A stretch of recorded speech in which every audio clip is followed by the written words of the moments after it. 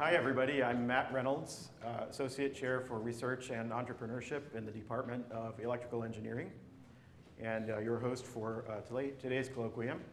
It's a pleasure to welcome our speaker, Dr. Reid Harrison. Reid received the bachelor's degree in electrical engineering from the University of Florida and a PhD in computation and neural systems from Caltech in 2000. After completing his doctorate, he joined the electrical engineering faculty at the University of Utah and developed the first low-noise neural amplifiers with low enough power consumption to be integrated with high-density implantable electrode arrays. His 2003 IEEE Journal of Solid-State Circuits paper describing this innovation has been cited more than 1,000 times. In 2010, he left academia and founded Intan Technologies in Los Angeles to commercialize microelectronics for large-scale neural recording. Intan supplies electrophysiology chips to companies and research groups in over 40 countries worldwide. His research interests include low-power analog and mixed-signal CMOS circuit design, IC design for neural interfaces and other biomedical devices, and hardware for biologically inspired computing systems. Reid has served on the technical program committees of the IEEE Solid-State Circuits Conference and also the International Symposium on Circuits and Systems. So it's a pleasure to welcome Reid. Thank you very much for coming to speak with us, and take it away. Thanks, Matt. So today I'm going to talk to you about work that I've done over the past 15 years, both in my 10 years at the University of Utah and in the last 5 to 6 years in a company that I founded. And the theme of the talk is building better tools for neuroscience, and specifically using microchip technology to take electrophysiology to sort of the modern era. So traditional electrophysiology instruments that measure electrical impulses in the body, be it nerves or the brain or the spinal cord or muscles, are traditionally big, bulky, and ill-suited for observing the large number of signals that are in the body, right? The brain is billions of neurons, and yet as of a few years ago, we were stuck with sort of this 1980s technology of large, bulky amplifiers, and we would, of course, like to build medical devices that are very unobtrusive, and we'd also scientifically like to study naturally behaving animals in order to discover how the brain works, and this large, bulky equipment really hinders both approaches. So the technology we use for this is integrated electronics, and the goal of all my work has been to integrate all analog electronics and some digital onto a single silicon chip to reduce the size, power, and cost of all this stuff. And because I've been commercializing this stuff, we've focused our efforts on commercially available silicon foundries with mainstream affordable CMOS processes to ensure long-term economic sustainability, since we aren't dealing with massive consumer markets here. This is sort of niche markets that we're going into, and especially in terms of scientific instrumentation. And so it's not economically viable to work in 45 nanometer or something like that. So for today's talk, I'm going to first talk a little bit, I'm going to get into the details of designing neural signal amplifiers in silicon. And so the first part of the talk will be very circuits oriented, and then we'll get into system level stuff to talk about building an electrophysiology recording rig on a chip, and then applying some of this technology to some more interesting cases of wireless neural telemetry from freely behaving insects, which is a very challenging problem, and also some other areas of neural recording, namely intracellular patch clamp recording and stimulation. So just to orient those of you who are not familiar with biopotentials or the electrical signals produced by the body, this is a graph with logarithmic axes showing the frequency range and amplitude range of signals that you observe with extracellular electrodes, meaning electrodes that are in the body but not inside the cells themselves. And these are the type of electrodes that last the longest and are the most useful for scientific and medical applications. So you're all familiar, at least in passing, with ECGs or EKGs. These are electrocardiograms. EMGs are electrical activity from muscles, but not the heart specifically. Then from the brain, we have neural spikes or action potentials. These are the digital signals that neurons use to signal between each other on nerves or axons. Local field potentials is sort of low-frequency aggregate signals that represent large groups of neurons firing in synchrony. And if you observe those inside the brain, you call them LFPs. If you observe those outside the scalp, you call them EEGs, electroencephalograms, and the signal amplitude is much lower. But you can see that for all these biological signals, the frequency range is roughly that of audio, maybe a little lower than audio in some cases. And the amplitude is in the range of low microvolts to low millivolts. So the requirements for designing a nice biopotential amplifier are that you should amplify the frequency bands of interest, which is audio and maybe lower frequencies. For extracellular recording, you want to block DC offsets because at the electrode tissue interface, you have usually a metal electrode touching an electrolytic solution in tissue, and that creates a small, weak battery, which leads to a DC offset of a couple hundred millivolts often. And that's usually 3 orders of magnitude larger than the AC signal that you want to observe. So if you don't block the DC signal of interest, you have a tremendous dynamic range problem. So we want to block DC offsets to prevent saturation of our amplifiers. We need to have low enough input referred noise that we can see these signals down in the microvolt level, but sufficient dynamic range to see signals that might be up in the millivolt level. We need to have a high input impedance because electrodes have a very high source impedance. It depends on the type of electrode, but it's not uncommon for neural signal electrodes to have signal impedances or source impedances in the mega ohm range. So it's a very, very weak signal that we're sensing.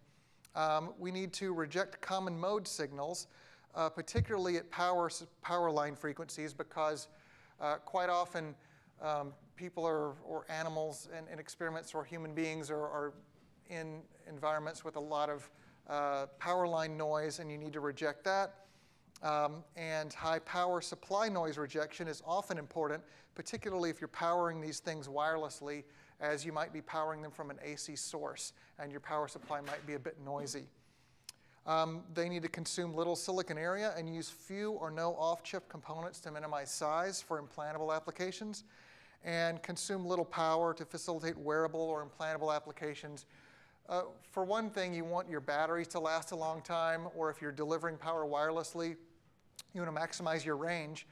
But also, even if you had all the power at your disposal that you wanted, you can't dissipate that power if you have a device implanted inside the body, because all the power that you burn heats the tissue.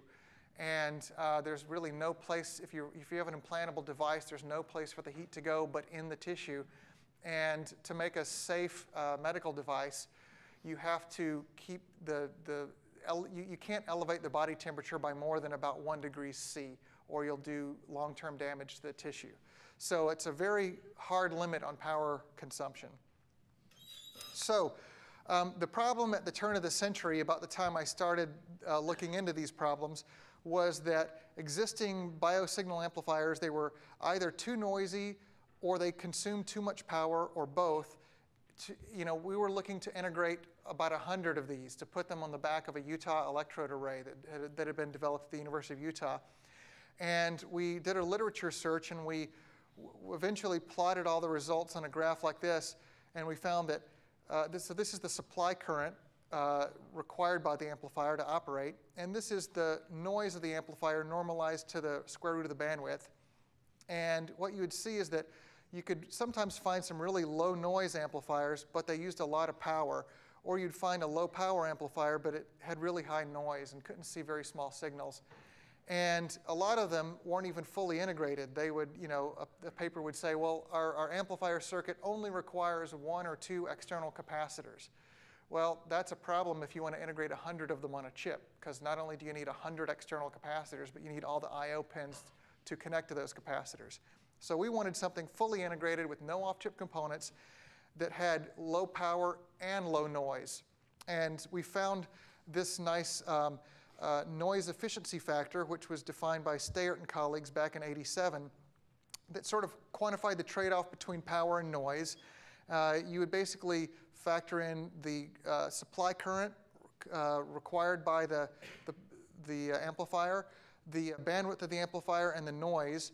And any physical circuit that you build cannot have a noise efficiency factor lower than 1. You can show that it's physically impossible. So that gives you a nice floor. And in fact, if you have a differential amplifier, which you need for almost all biomedical applications to amplify the difference between two signals, your noise efficiency factor can't be lower than 2. So we were immediately able to plot these ISO contours of noise efficiency factors here and see how close we were to the theoretical limit. And that was tremendously useful because it gave us something to shoot for. And it also gave us something because this was a time where people were starting to come out with these MEMS electrode arrays that had hundreds or thousands of electrodes, and asking for things like, can you build me some amplifiers that consume a microwatt each? And some of the things we were able to plug in and say, actually, no, it's physically impossible. So it's really nice to have these lower bounds, both as targets to shoot for and as a quick method to eliminate things that are just physically impossible. So you don't waste a lot of time just trying to get to something that's not achievable. So we thought we could do better than noise efficiency factor of, if you look at the fully integrated, probably 20 was about the best that existed. So we developed a biopotential amplifier design that used an operational transconductance amplifier. And you can sort of think of this as an op-amp. And you may be used to seeing op-amp circuits where you have two resistors that set the gain of the amplifier. Well, we use capacitors to set the gain of the amplifier. But just like with resistors, the ratio of the capacitor sets the gain of the amplifier. And capacitance is a very well-controlled factor, particularly ratios of capacitance is very well controlled on chips. So we could get a well-controlled gain. And the capacitance at the input gave us our DC blocking capacitor, so that we had a true cutoff at low frequencies, and we ignored the large built-in DC offset at the electrode tissue interface. And we were, by using these devices here, pseudo-resistor devices, we call them, we were able to achieve very, very low cutoff frequencies, below 1 hertz, in fact, below 1/10 of a hertz, without having to use large off-chip capacitors or things like that. The way we did that is that this low frequency cutoff is set by the product of the effective resistance of this device and capacitor C2. Now, all of these capacitors, being on-chip capacitors, are going to be in the picofarad range. They're very small. So that tells you need an extremely large resistance if you want to set a frequency down at 1 hertz or so. We were inspired to use these devices by Toby Delbrook and Carver Mead. They were at Caltech when I was there in the 90s, and they developed this circuit element. It's sort of a hack. They developed it to make a slow, adaptive photoreceptor to model long-term adaptation to light by photoreceptors in the retina. And we repurposed this for our application, but it's basically a diode-connected PMOS transistor. So in one direction, it acts like a diode. And then in the other direction of current flow, you have a parasitic PNP transistor that's, whether you like it or not, it's there. And that acts as a diode-connected device, as a bipolar device. And so you basically have two diodes that are anti-parallel to each other. And what that does is, as long as you keep the voltage across it very small, it's a nonlinear device, but as long as the voltage swing is small, it acts as a very, very high-value resistor, extremely high, gigaohms or more. So this is how it was originally used for this adaptive photoreceptor circuit by Carver Mead in the 90s. And he used it for a neuromorphic retina. And, but we use it in here, and then that sets the low frequency cutoff. And then the high frequency cutoff is set by the transconductance of this amplifier, which is controlled by traditional means by adjusting the current in the amplifier. And this just shows a measured transfer function of a typical device that we built that has a gain of about 200. And you can see the gain is very flat all the way down to 0.025 hertz without using any off-chip components. So we were able to get a very, very low frequency response without using big capacitors off chip. The design of the operational transconductance amplifier is not critical. This is a current mirror amplifier design, but you could use folded cascode or telescopic or any of those other types of OTA designs that you've seen in textbooks. The bottom line for how to make it have a good trade-off between noise and power, to have low noise and at the same time low power, is to operate in a current range of high nanoamps to low microamps. And this is a really nice place to operate analog circuits in CMOS, because by adjusting the width to length ratio of the devices, just the geometric parameters, the size of the transistors, which you control when you draw the layout, you're able to push these devices either in weak inversion or subthreshold operation, or strong inversion or above threshold operation with the same current flowing through them, just by modulating the current density.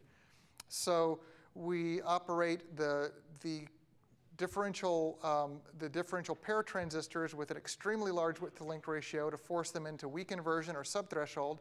And in this area, they have their maximum transconductance per drain current. So transconductance is the gain of the transistor. Drain current is sort of the power you're expending, or it's proportional to the power you're expending to get that. So think of it as like the economy of the transistor. You're getting more gain for your current dollar in weak inversion. It's the most efficient way in some ways to operate transistors. And then all of your current mirrors and current source loads, you use width to length ratios even far less than 1, which is a very untraditional way to draw transistors to make them longer than they are wide. You oftentimes don't see that. But that ends up being a very useful design motif to force them into strong inversion, and they have a greatly reduced GM over I ratio, which sounds like a bad thing until you look at the way the GMs of these different transistors fall out in this equation that predicts the input referred noise. And you can see if you follow these guidelines up here, this term reduces to 1, and you've minimized the noise for a particular bias current for this amplifier. So just to remind you that MOSFETs have a really nice property where as you change the control voltage, their output current goes up over many orders of magnitude. This is a logarithmic axis. And the slope of this line is the transconductance. Well, if it were not a log axis. But you can see a bipolar device always has very high transconductance per current. But for a MOSFET, in subthreshold, you get a lot of transconductance per current. And then it starts dropping as you go into above threshold. And so we want to operate some of our transistors in weak inversion and some in strong inversion to get very different ratios of transconductance for drain current.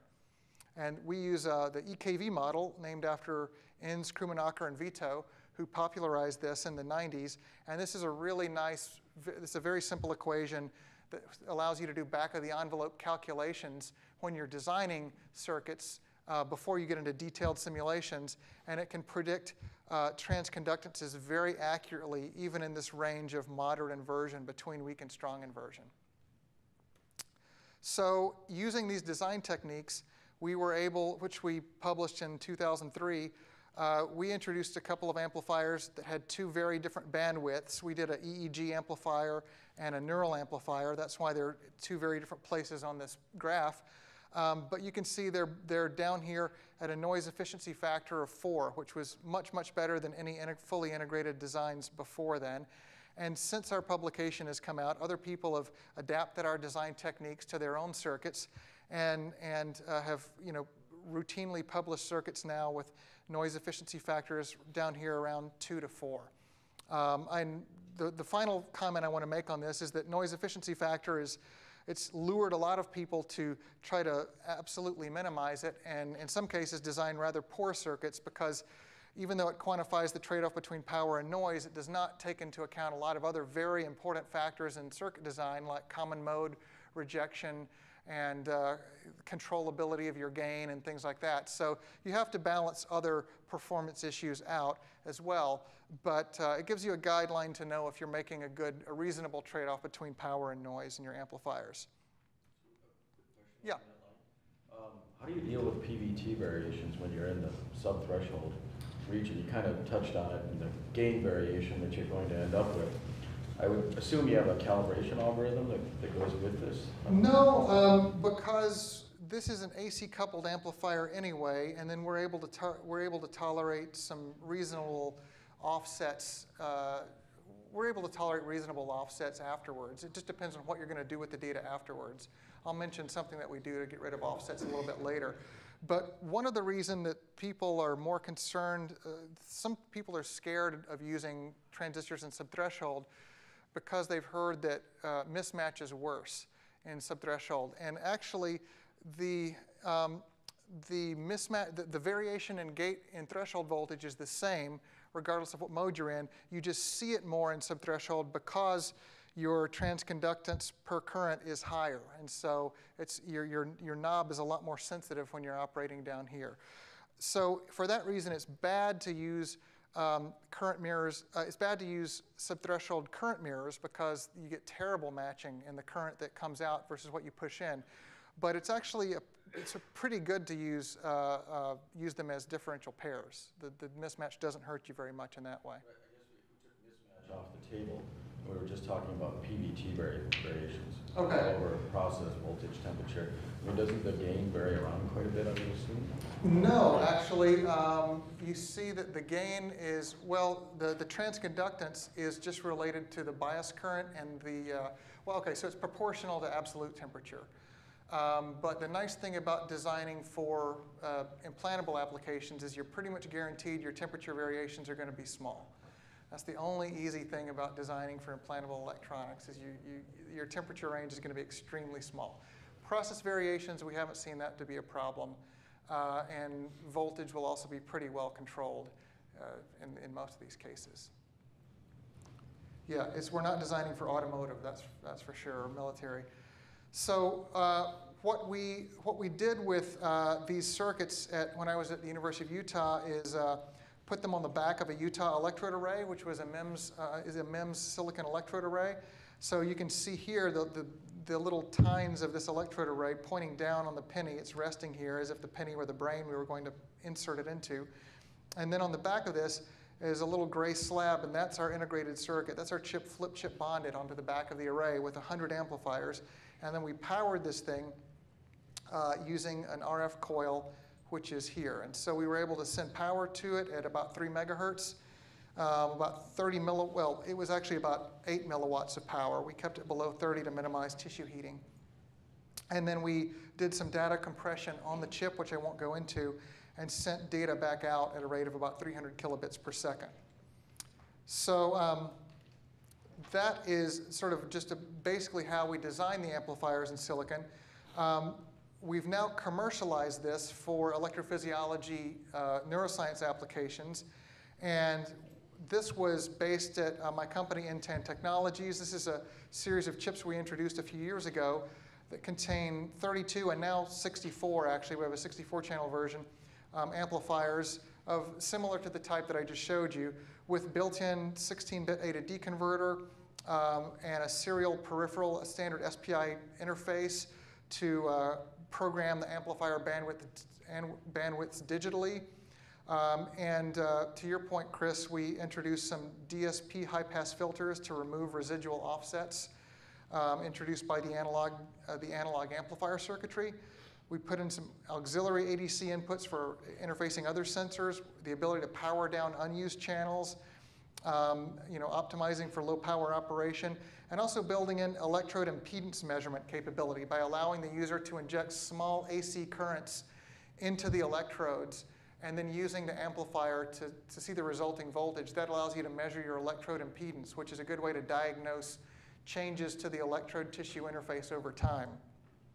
So this is a commercial chip that we've been selling for a number of years in a QFN package or as a bare die. And so we basically have one chip where you plug electrodes into one side, and then you have serial digital data streaming out the other side. This is just a block diagram of the chip showing multiple channels of two-stage amplifiers, a multiplexer, an on-chip ADC with an SPI interface and some registers to configure things.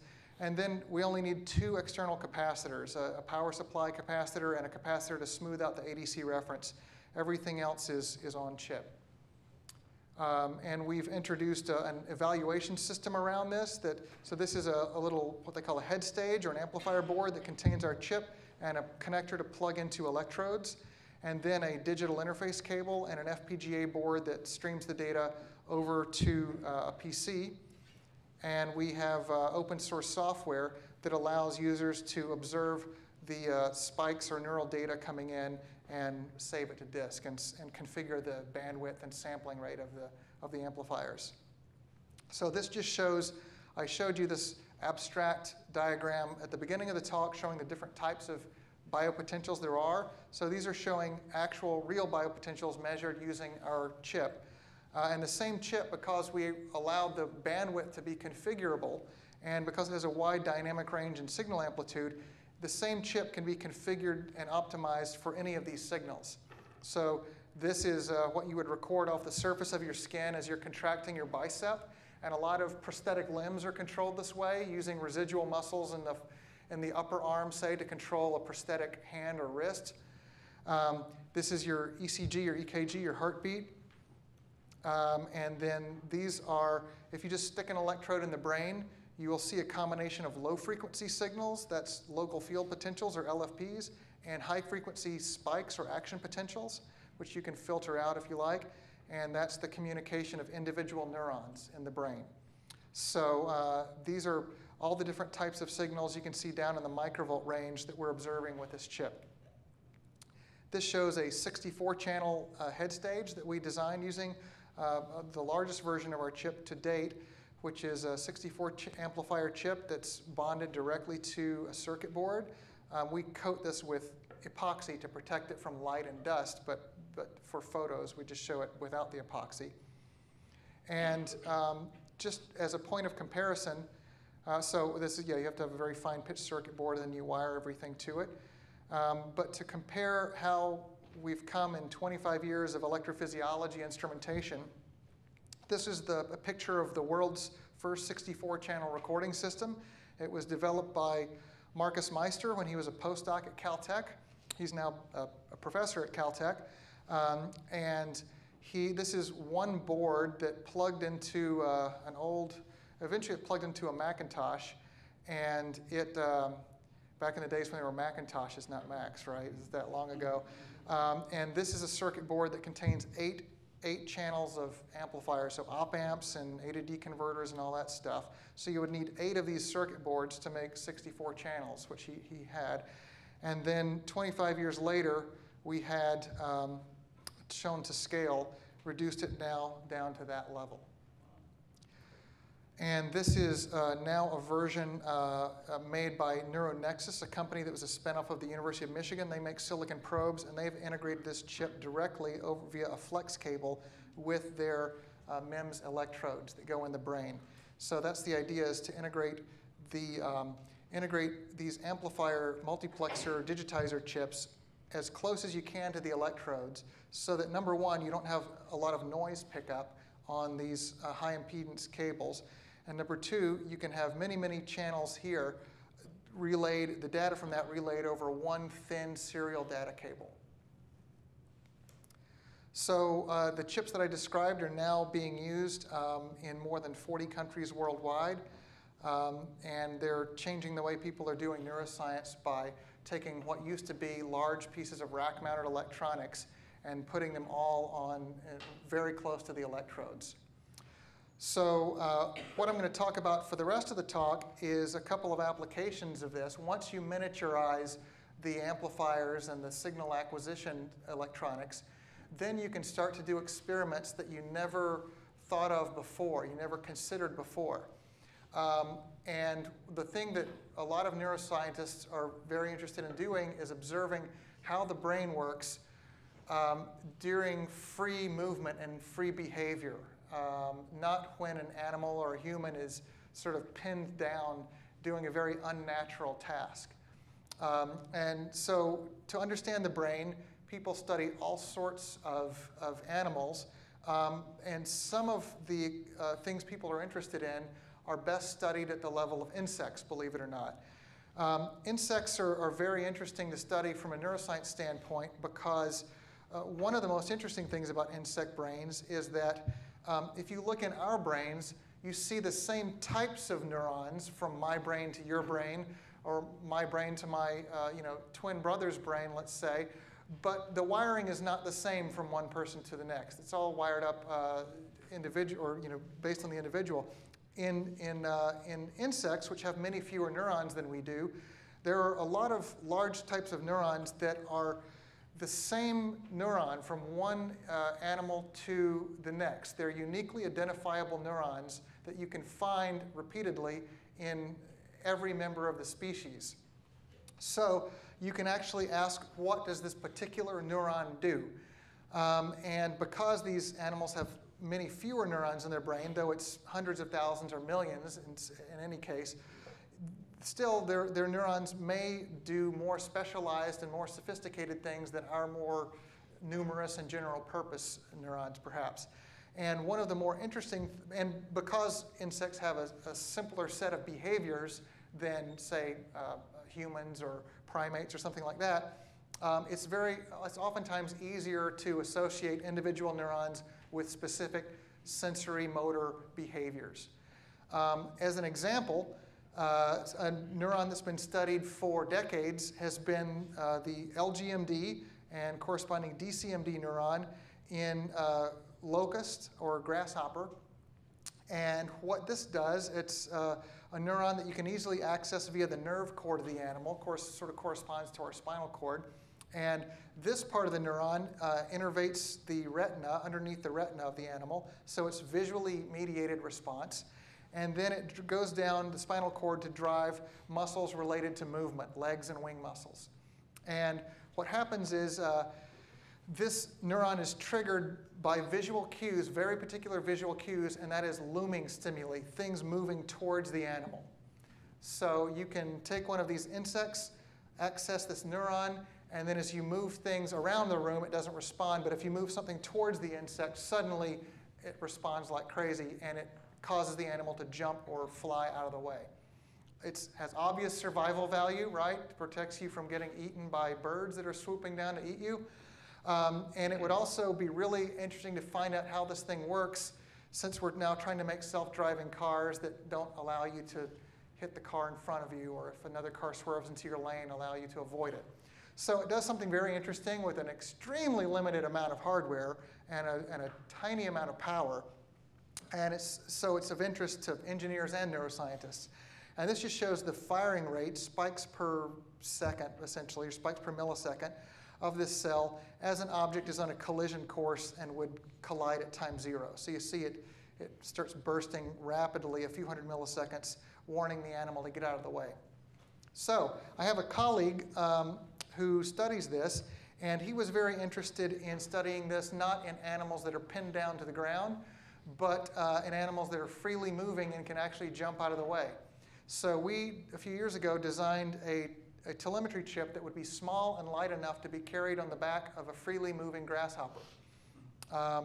We did this by integrating a couple of the amplifiers that I talked to you about, some optimized for neural signals, some optimized for EMGs, muscle signals. And we multiplexed those to a modest 9-bit ADC. We had a crystal oscillator to set the sampling rate to a well-known value. And then we used that the digital data to modulate an FM oscillator, essentially, and drive FSK RF information out. This shows the battery-powered backpack. We powered it off of 2 watch batteries. And it was able to run for about 2 hours off of a supply current of a little less than a milliamp. And we got the mass down to a little less than a gram. Just for reference, a business card weighs a gram. So less than a business card. And we were able to, with these antennas, get a telemetry range of greater than 2 meters and sample information at these sampling rates and bandwidths. And we also put a 3-axis accelerometer on this, not on the chip, but we just bought one from Analog Devices, since they're readily available now. And we made sure our chip had some auxiliary analog inputs that it sampled, so we could sample the accelerometer as well as our other channels. This just shows a custom receiver that we built to receive the data from it and link it over USB to the computer. and how we would solder the electrodes to the device. And this shows the device on one of our willing participants here. And this is Fabrizio Gabbiani, is the professor who was doing his experiments at Baylor College of Medicine in Houston. And so a lot of these things that you see, these little silvery things at the top, were just sort of makeshift connectors. These can all be eliminated by just hand soldering the electrodes to this device. And this is a video of the animal. It's sitting on a stick. This little thing that it's on is a stick that it basically was in a little cage off camera to the right here. And before the video started, it walked out of its cage to the end of this stick and just sat there because there was no other place to go. It was like the end of the plank. And it's in front of a computer monitor here. And so you're going to see a black circle getting larger and larger as it's simulating an approaching round object on a collision course with it. And you'll see the animal jump out of the way at the last minute. And we have, it's connected to a neural channel, an electrode in one of the neurons, and then also a couple of EMG channels related to leg muscles. So all of this stuff is being wirelessly telemetered and recorded at the same time along with acceleration data. But what I'm going to play for you right now with the video is the audio from just the neural channel from one of these neurons.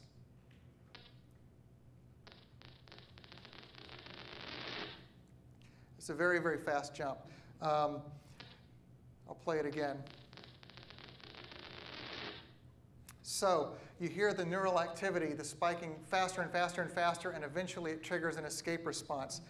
This is the same video, but now we'll listen to the EMG. That's the electromyogram, the electrical potential from the muscle in the leg extensor muscle. And it's going to be much lower frequency. It's not these high frequency spikes, so it'll sound more like a low frequency rumble.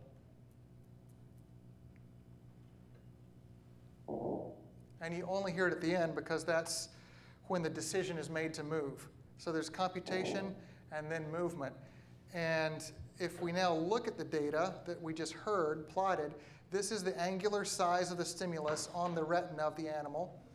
And this is the neural activity, which then at some point the animal makes a decision to jump. And it does so in a peculiar way. It actually stores energy for a couple hundred milliseconds by co-contracting both the leg flexor and extensor. So it's like you contracting both your bicep and tricep. It basically sort of loads up a spring, and then presumably another muscle that's not shown here triggers and sort of flips a mechanical switch, and then that energy is released, and you get this tremendous acceleration, which our accelerometers flattened out at about, saturated at about 3 Gs. Grasshoppers, when they jump, they're pulling about 12 or 14 Gs. And then you see, actually, it's kind of funny because you see this acceleration signal is actually sitting at 1 G, which is just gravity, since accelerometers also sense gravity. And then after the jump, it's at 0 G because it's in ballistic free fall as it's flying across the room ballistically. But this was very interesting. It gave us a lot of information, and what the biologists working on this project saw is that the neural activity, they've done these experiments for decades on animals that are basically held down so they can't actually jump, and they just record the neural activity as they play different visual stimuli and try to tease apart how this neuron processes the visual information. But what we saw in this experiment is that the magnitude of the neural activity, the level of the neural activity was 2 or 3 times greater than they had ever seen before, just because the animal was free to actually move around. For some reason, that actually made the neuron a lot more active. And it shows you that these systems are very, very complex. And just the ability to, just knowing you're not tied down, I guess, changes a lot of things about the entire nervous system. And so it sort of suggests that if we want to understand how brains and nervous systems work, then we need to explore them and measure them in the most natural settings that we can with freely behaving systems. So the next thing, because that wasn't hard enough, we decided that we would also like to record from freely flying dragonflies, because they do some very interesting things, whereas grasshoppers are just sort of herbivores that eat grass and try not to get captured. dragonflies are predators that try to eat mosquitoes and other insects in midair, capture them in midair and eat them. And they have some very, very interesting visual processing that goes on to find 3D moving targets and then track them in 3 dimensions and change their course so that they intercept this target. So this was done with Anthony Leonardo at HHMI, Howard Hughes Medical Institute, and also Matt Reynolds here at University of Washington. So this shows why we're interested in the dragonfly. If you see here, this is a high-speed video of a fruit fly, which is really great food for a dragonfly. You see the fruit fly flying here, turning around, and then the dragonfly spots it, starts some complex control of all of its wings, plots a course, and does a nice curved trajectory, extends all its legs, captures and eats the fruit fly. So clearly there's an incredible amount of sophisticated processing going on there with a very small brain, calculating all the aerodynamics and trajectories. So Anthony is able to track the body and head movements of the dragonflies. And what we would like to do is fill in the neural data of what's going on inside the brain when these animals are processing all this information in real time. So we went through several iterations of making our insect telemetry chips smaller and smaller and smaller, getting them down to 100 milligrams. And we were able to telemeter wireless data from a dragonfly nerve cord. This is just a perched dragonfly, but this is just showing spikes that we recorded wirelessly from the dragonfly. And then working with Matt Reynolds, that gave us really the key piece of technology we needed to get the size and mass down even more, which is to use backscatter telemetry and to power the device from the antenna, to have no battery at all, and to broadcast a power waveform to the device, have this telemetry IC recover power, and then backscatter data backwards by modulating the impedance of its antenna. And we were able to do this. We developed a chip to do this that had a backscatter rate of 5 megabits per second, which gave us the ability to broadcast 10 channels of neural information, which was very, very good. We used on-chip Schottky diodes and capacitors as a voltage multiplier to go from a very low voltage on an antenna up to 1.2 volts that we used for our chip power supply.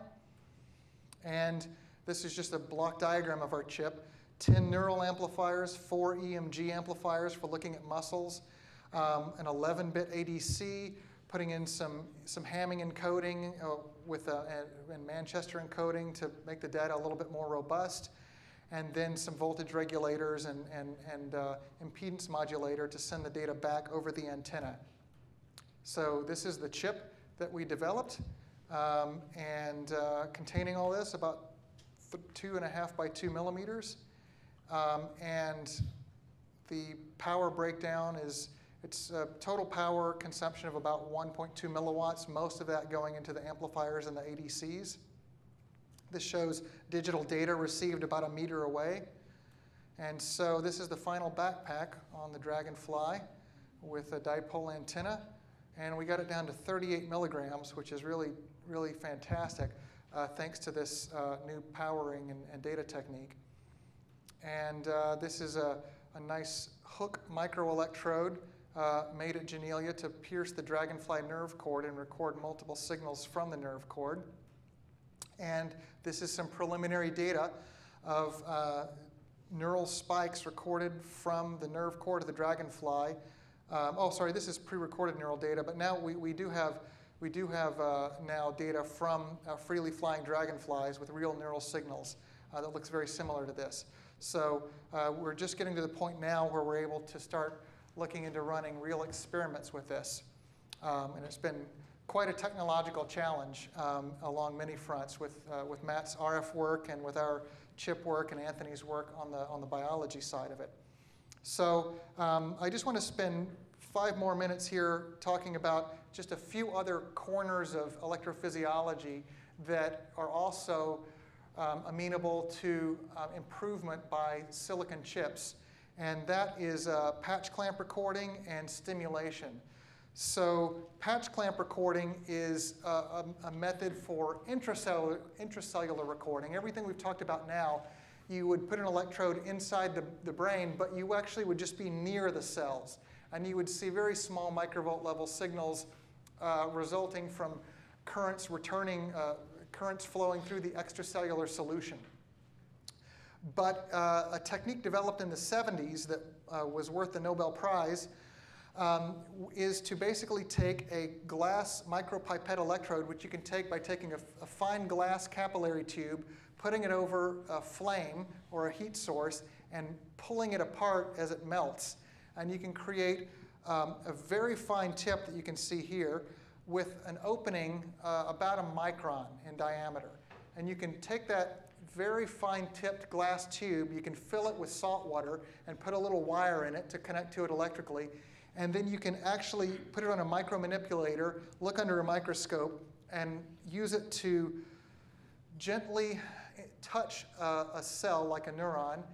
And then you can actually, believe it or not, it's amazing that this works, but you can actually touch the cell, form a very, very good seal, greater than a gigaohm electric seal with the cell, and then break into the cell using suction or voltage pulses and maintain direct electrical contact with the inside of one cell. It's just a few microns across. And you can hold that for maybe an hour or so.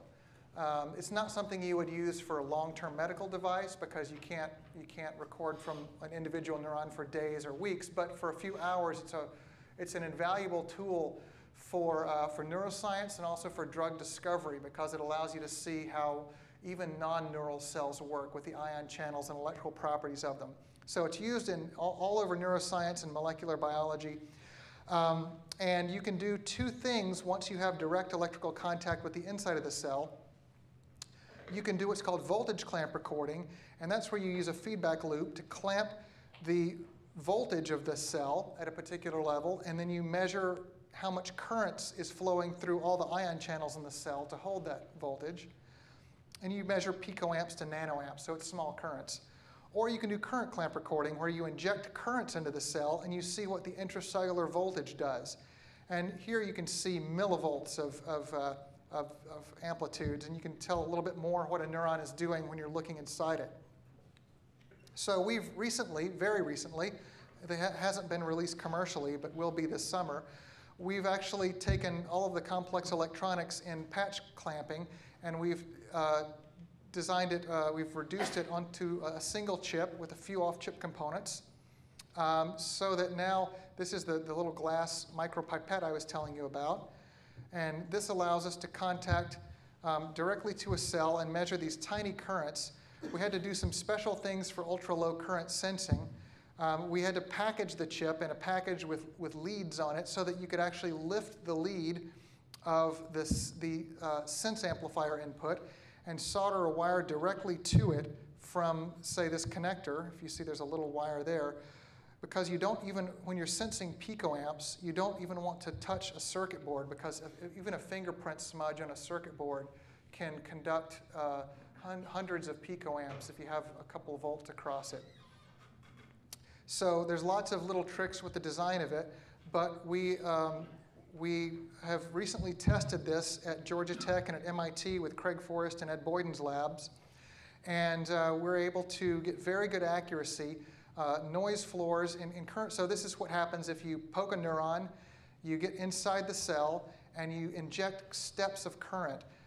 You either suppress the cell's voltage, or if you inject positive current, you can make a neuron start to fire action potentials or spikes. That's what's happening here. So we can activate neurons this way. Our noise floors are actually lower than existing commercial devices. And in voltage clamp mode, we have current noise levels that are about 2 picoamps RMS, which is not quite as low, but approaching the levels of commercial devices, and certainly good enough for whole cell recordings. So you can really think about neural interfacing in terms of 4 quadrants: extracellular and intracellular, and recording and stimulation. I spent most of the talk talking about this upper left quadrant, recording from extracellular electrodes. Intracellular, the patch clamp stuff, are these two bottom quadrants. And the last thing is extracellular stimulation. And here you want to apply charge balance current pulses. And so just as the last slide, I want to show you a chip that we have recently developed that we'll be rolling out this year commercially, which is a chip to do just this, 16 independent stimulation and amplifier channels with a digital interface. And this will allow people to interface with, say, spinal cords or other parts of the nervous system and actually cause neurons to fire, to inject signals, and then measure the results as well. In order to do this, you have to, in order to stimulate through high impedance electrodes, you have to use high voltage CMOS processes to get tens of volts of compliance in order to get enough overhead voltage to stimulate through microelectrodes. So with that, I'll just sort of give credit to our funding for a lot of this. As I mentioned, the Dragonfly stuff was done with Matt Reynolds here at Washington. And I'd like to just thank you for your time, and I'd be happy to take any questions if you have them. Thanks.